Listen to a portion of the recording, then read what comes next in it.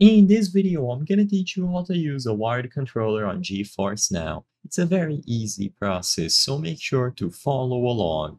Using any wired controller that you have on Geforce Now is extremely simple. This is because the application or the web browser where you access Geforce Now will natively support any controllers that you connect.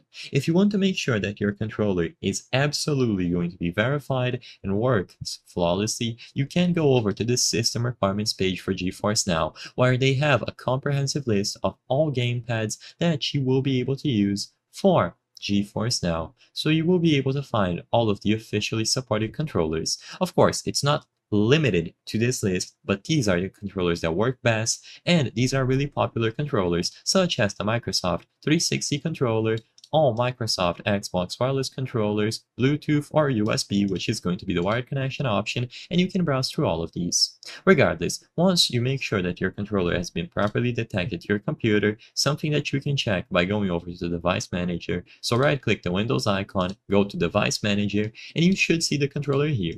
I have a generic one, and it gets detected as an Xbox 360 controller, but for you this might be different. Just make sure that your controller appears here. And once it is here, go over to Geforce Now. Now, unfortunately, because of the way that I'm recording this video, I won't be able to show you any sort of gameplay using the controller, but this is all you have to do. If you notice that your controller is not working or it doesn't get detected, I recommend that you go back into the Device Manager, you find the controller, and you try either updating the drivers or disabling or uninstalling the device and then setting it up anew. So connect it to a different USB port and make sure that it is getting detected here. I hope I was able to help you on how to use a wired controller on Geforce Now.